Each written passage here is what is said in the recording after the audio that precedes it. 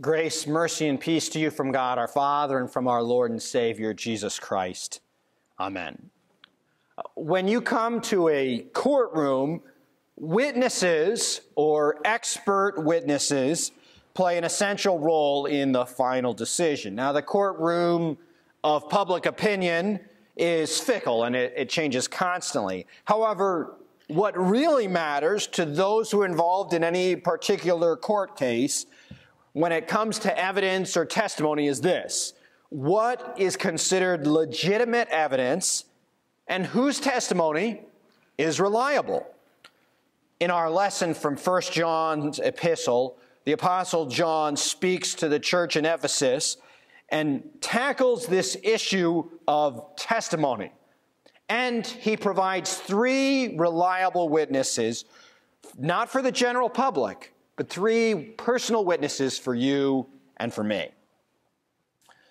Now, John doesn't have to argue that Jesus existed. To John's listeners, whom he originally wrote, it would be kind of like questioning, if we questioned whether like Elvis Presley or Martin Luther King Jr. existed. People weren't wondering that. Everyone assumed it was true. Nor were people questioning really whether or not God existed, especially at that time. Practically everyone believed in divine. They believed in God, or more likely in gods. The question was, can we believe what the apostles are claiming about Jesus of Nazareth? Should we really believe and live as if he is our leader and Savior? Should we risk changing our lives because we believe Jesus will save and resurrect us? Trust and leadership is still a very important question for us as human beings. We're constantly deciding, do I trust this person or do I not trust them? We think about other human beings. Are they trustworthy? Is he trustworthy or is he misleading? Can I believe what she says, or should I double check? Now, trusting someone can bring you great relief. Trusting is comfort and provides some certainty in life, peace of mind. It's a relief to be able to just let go of something because you think, I can trust this person. On the other hand, if you trust someone and they turn out to be untrustworthy, you feel betrayed. Life feels a little bit unbalanced. You might lose money or positions, or even in extreme cases, your health or your life. In John chapter 5, the apostle describes these 3 witnesses. Again, the key point being John is telling us about 3 witnesses for you and me. These are the 3 that testify: the Spirit, the water, and the blood. And these 3 agree. And this is the testimony, a few verses later, that God gave us eternal life. And this life is in his Son. Whoever has the Son has life. And whoever does not have the Son of God does not have life. I write these things to you who believe in the name of the Son of God, that you may know that you have eternal life. And this is the confidence that we have toward him, that if we ask anything according to his will, he hears us. Now remember, if we're thinking, it's always easy, at least for me, to forget as we read these epistle letters who's writing. But this is the Apostle John. Remember, he was the only one of the 12, at least that we know of, it certainly seems like, who was actually present at Jesus' crucifixion. And looking back at the gospel that John wrote, particularly at chapter 19, verses 33 through 36, I think is really key to understanding what in the world John is talking about. But when the soldiers came to Jesus and saw that he was already dead, they did not break his legs. But one of the soldiers pierced his side with a spear, and at once there came out blood and water. He who saw it, John's talking about himself, has borne witness. His testimony is true. I'm telling the truth. And he knows that he is telling the truth, that you also may believe. For these things took place that the scripture might be fulfilled. Not one of his bones will be broken. And again, another scripture says, they will look on him whom they have pierced. In other words, if you remember John, we're talking about here, who has an eye for signs and symbols, is talking about the water and blood which flowed from Jesus' side as the Roman soldiers pierced him. This flow of water and blood certainly was something that must have stuck with John, because again, he saw it. He was close to the foot of the cross probably when this happened, because we see him with Mary earlier there. And this water and blood verified clinically that Jesus was dead. This water and blood were a reliable witness, medically accepted, that Jesus, John's Lord, was dead. But the masterful stroke John recognizes is that the water, blood, and spirit give testimony to us still. They not only testify, as they originally did, to Jesus' death, but also blood and water, they testify to eternal life for us in Jesus. And here's the quick and dirty version, which I'll unpack. The Spirit is the Holy Spirit speaking to us in God's Word.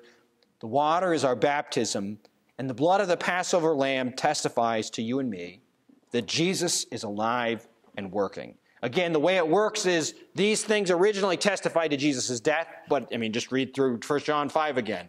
But now, John says, they testify to life. And who do they testify? To you, he says. These are God's testimony to you and me. Now, they're not proof for the world, but they are proof to believers, to you and me. And we'll get to why in a minute. However, to be clear, God is not looking to convince the whole world of his existence. And he doesn't really bother trying to prove it. God is interested in trust, in your faith. If it was convincing God was after, the cross would be unnecessary. God's main goal is not just that everybody knows he exists. His main goal is that you have faith. Now, this reminds me of a really impactful quote, at least to me, from one of my favorite book series, the Chronicles of Narnia.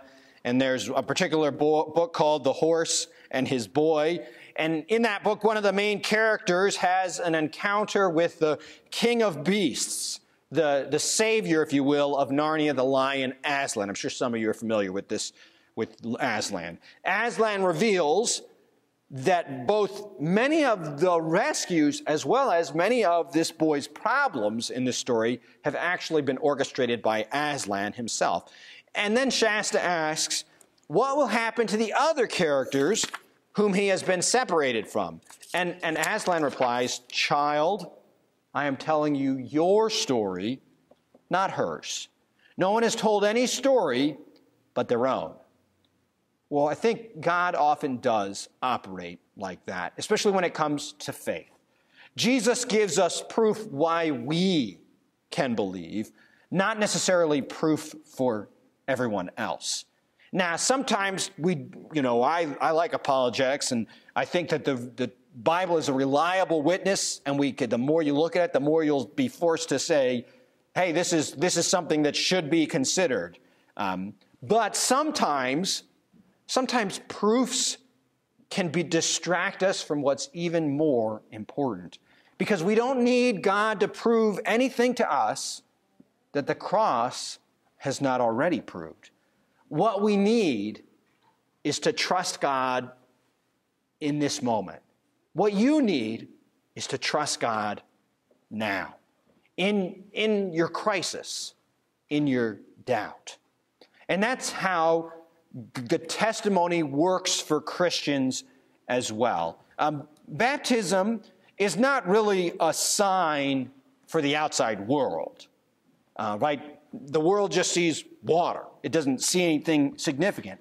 But for you and me, it's a promise. It's a testimony to believers. Baptism is a wonderful comfort and testimony that your sins have been washed away and that you are a child of the King. Baptism is a witness to our adoption into God's family and that the Holy Spirit was sent to you and to me. The blood of Christ is also a testimony to us. Now, Jesus may not appear to us and speak to us, and yet Jesus does come near to us. Now, it just looks like bread and wine to the outside world, but this also is a sign to you and to me. Communion is a testimony that we have been crucified with Christ, that Jesus' death is not just his, but that his blood covers us. We have been redeemed from death, just like the Hebrew slaves on the eve of the Passover. And because of that, we have confidence in Christ, because the blood of Christ speaks a better word than any argument for or against the existence of God. And in it, my Savior speaks directly to me. He interacts with me in his body and blood. The blood of Christ speaks a more compelling word than the accusations of the accuser. The blood of Christ speaks with more authority than your sins or your failures. No matter what the world or you or I say or how we doubt, the precious blood of Christ speaks more loudly, more clearly, and more truly. And that's why we take this meal and receive it with thanksgiving as we are forgiven and included in Christ. Now, we may not really notice the Holy Spirit, the third sign either, but he clearly is working in your and my lives. After all, no one, the Bible says, can say Jesus is Lord without the Holy Spirit. It's the Spirit of God that convicts us of our sin. So repentance is one of the signs of the Holy Spirit's work in our lives. We cannot believe by our own reason or strength. So the fact that we are comforted by the forgiveness of our sins or trust in Jesus is proof that the Holy Spirit dwells in you and me. All this is why John encourages us that we can have confidence. We have confidence not only to believe, but as he says in our epistle lesson, to come before our Heavenly Father with requests. We have three witnesses: water, blood, and Spirit. The water of baptism, the blood of the Lamb, and the Holy Spirit sent to us. We not only see or learn about these things, no, you experience these things. We are given them. They're not just a sign, but they are a gift to you and me. We've been baptized, we have the Lord's Supper, and we have the Holy Spirit. We are witnesses because we've been baptized into the waters of baptism, redeemed by the blood of the Lamb, and we have faith by the power of the Holy Spirit. So Christians can live confidently. It doesn't matter what anyone else says or what the world is saying or what's happening around us. We can live confidently because if we are under attack, then we are under the divine protection of the Heavenly Father. If we need help or doubt, we can cry out to him, and he will hear us, and answer us. We therefore live confidently because Christ is risen and rules at the right hand of the Father. We live confidently because nothing can compare with Christ, and he has personally given you and me testimony that he is for us, that we are his, in water, in blood, and in the Spirit of the living God. In Jesus' name, amen.